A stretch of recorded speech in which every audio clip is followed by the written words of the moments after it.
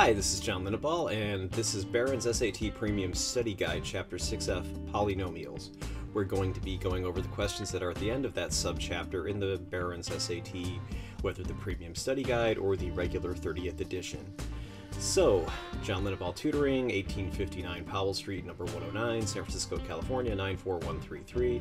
Here's my phone number, 415-986-7355. Here is my email, john@johnlinneball.com, and johnlinneball.tutoring.com is where you can reach me. Now, on with the show. Question 1, page 514. If a squared minus b squared is equal to 21 and a squared plus b squared is equal to 29, what could be the value of ab? Well, we can add the equations a squared minus b squared equal 21, a squared plus b squared equal 29 to get 2a squared equals 50. So the easiest way to do it is just line them so they go up and down. We see a squared plus a squared equals 2a squared, negative b squared plus b squared. Of course, those cancel out, become 0. 21 plus 29 is 50. So obviously we just divide both sides by 2 to get a squared equals 25, so a is equal to 5 or negative 5. Since a squared minus b squared is equal to 21 and a squared plus b squared is 29, we can see that b squared has to be equal to 4, so b is 2 or negative 2. Therefore, b is either going to be 5 times 2, 5 times negative 2, negative 5 times 2, or negative 5 times negative 2. All of those products are either 10 or negative 10, so statements 1 and 3 work, but 2 doesn't, so the answer is D. So, question 2, page 514. What is the average, that is the arithmetic mean, of x squared plus 2x minus 3, 3x squared minus 2x minus 3, and 30 minus 4x squared? So you should know that arithmetic mean and average are exactly the same thing, or they mean the same thing, ha ha ha. Anyway, the reason that they will always give you the average and then a parentheses arithmetic mean in an SAT problem is they don't want people to complain that my teacher only taught me arithmetic mean, and someone else say, my teacher only taught me average. They mean the same thing. They're going to give you the terms. This is not where they are looking to fail you. Okay.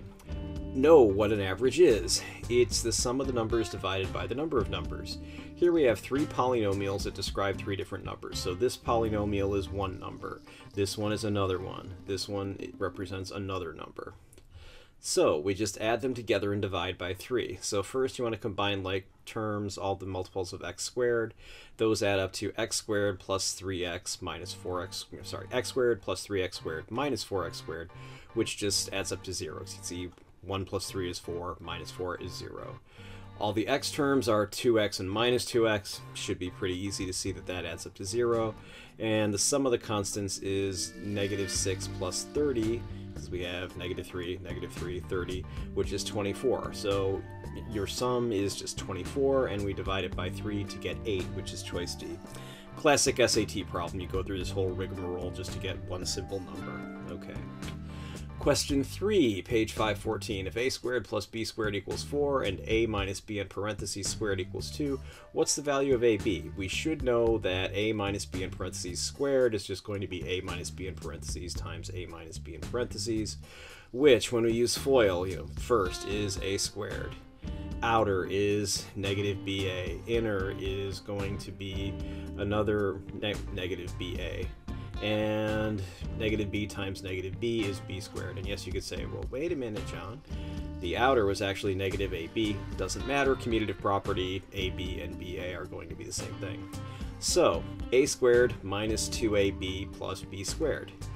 So it's a good idea to memorize that a minus b in parentheses squared is equal to a squared minus 2ab plus b squared, and that a plus b in parentheses squared is a squared plus 2ab plus b squared, and of course a plus b times a minus b is a squared minus b squared.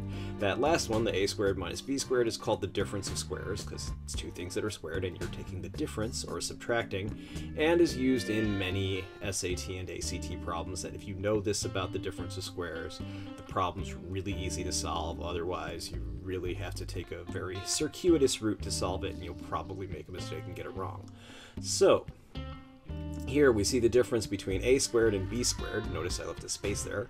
And a squared minus 2ab plus b squared. Okay, a squared plus a squared okay, when we, or sorry, a squared minus a squared is 0. B squared minus b squared is also 0. So then if we subtract this, then you're going to get just, well, it should be actually 2ab rather than minus 2ab if we're subtracting this from this, but we could also do it the other way and subtract this from this and get negative 2ab, so minor mistake, but anyway, we can see that the numeric difference is 2 minus 4, which is minus 2, so negative 2ab is negative 2, and ab equals 1, which is choice A.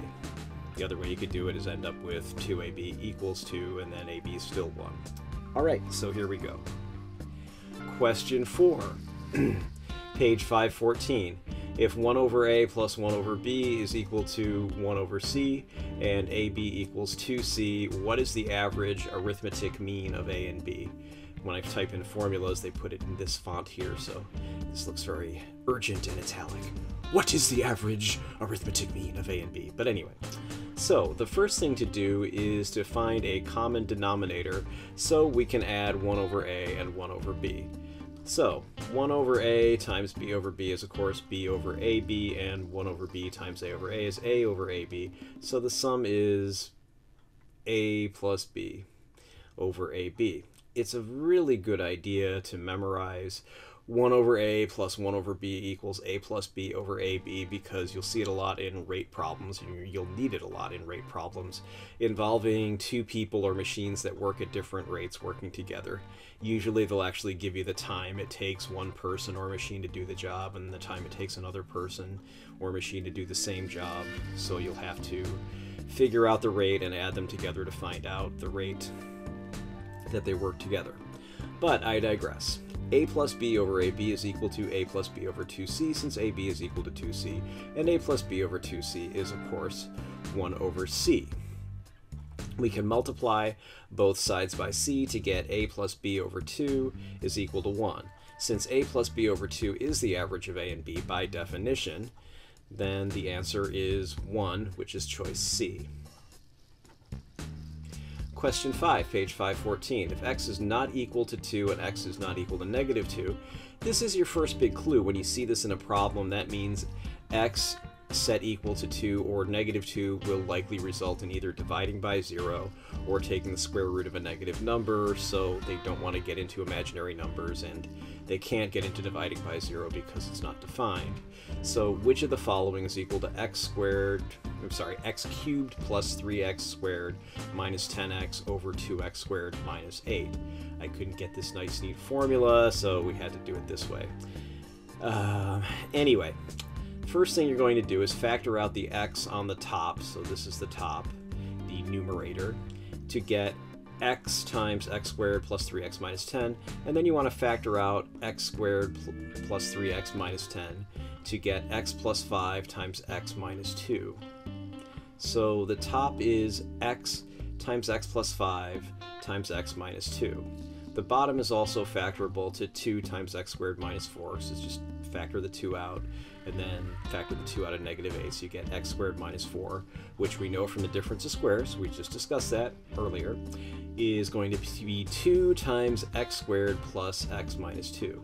If you see x squared minus any number, especially a perfect square, always know that that's going to factor to x plus the square root of the number, and then times x minus the square root of the number. So if you see x squared minus 9, you know it's going to be x plus 3 times x minus 3.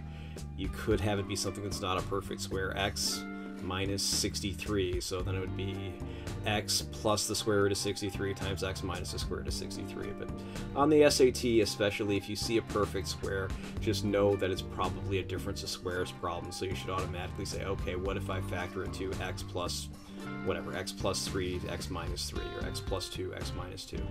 So notice the equation is now, so now that I don't have quite as much clutter here, I can actually use PowerPoint's function that lets me write out nice neat equations like this.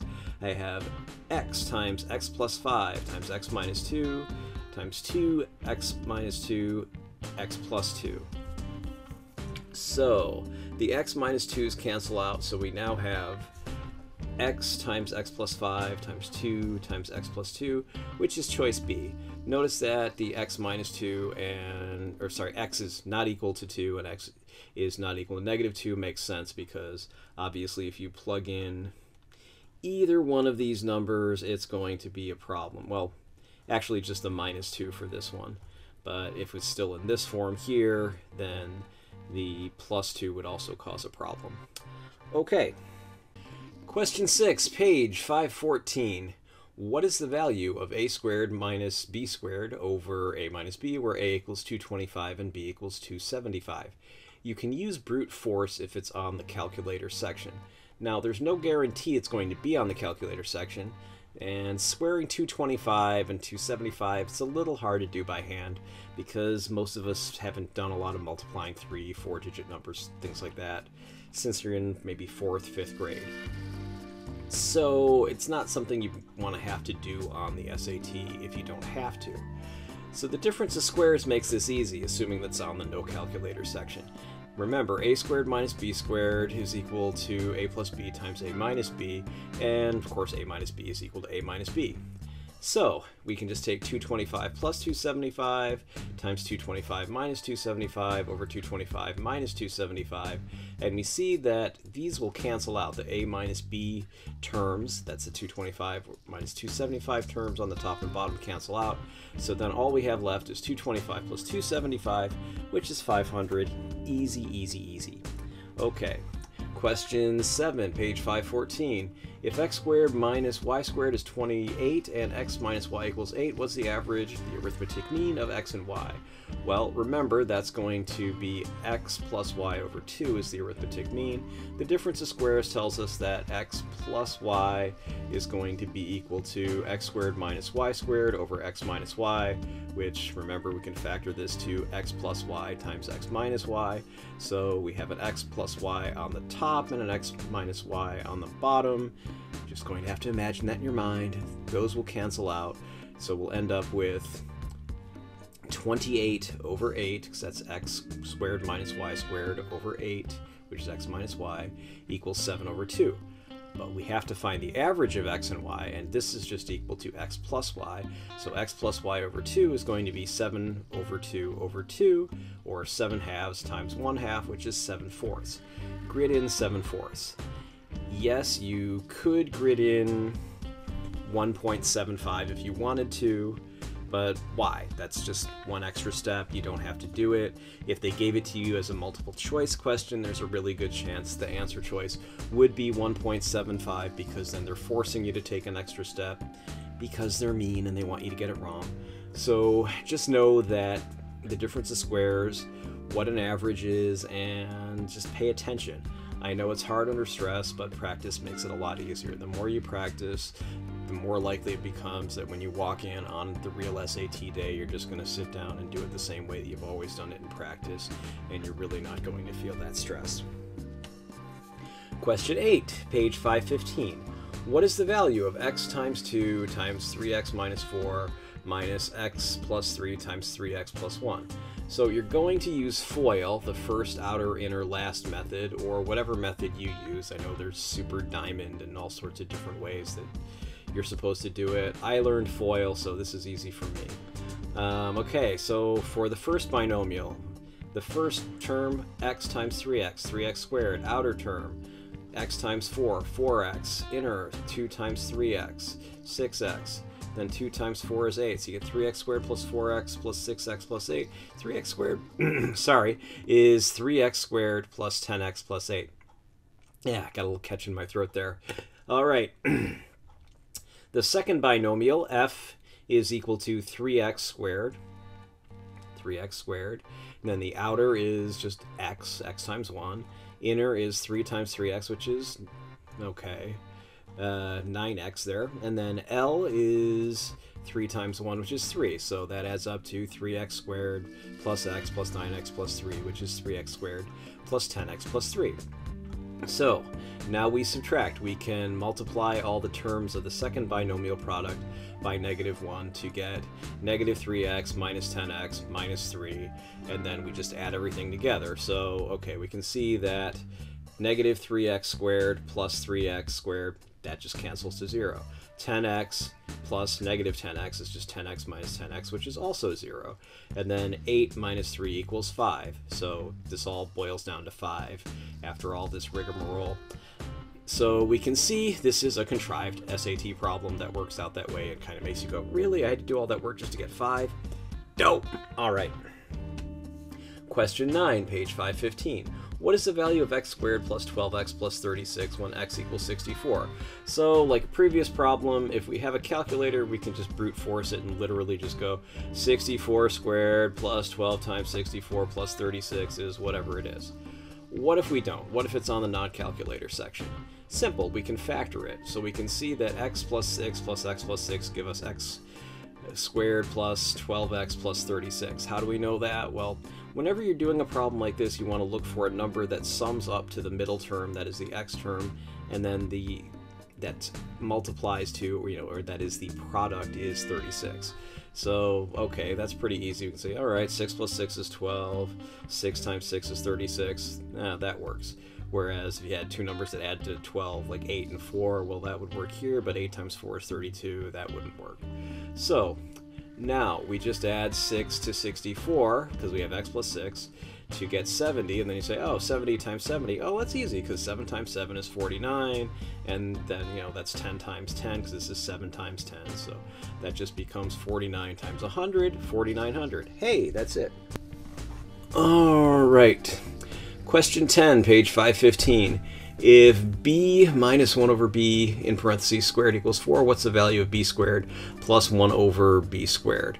We're going to use FOIL to multiply out b minus 1 over b in parentheses squared, which is b minus 1 over b times b minus 1 over b. So we end up with b squared, or the first term. Then the outer is going to be b times minus 1 over b. That's a lot of b's, huh? Anyway, b times negative 1 over b, which just becomes negative 1.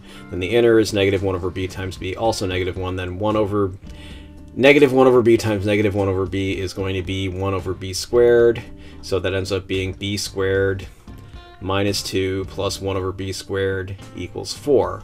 So since we know b squared minus 2 plus 1 over b squared is 4, and we want b squared plus 1 over b squared, we just have to add 2 to each side to get that. So then we add 2 to 4 to get 6. So we have b squared plus 1 over b squared equals 6, and we're done.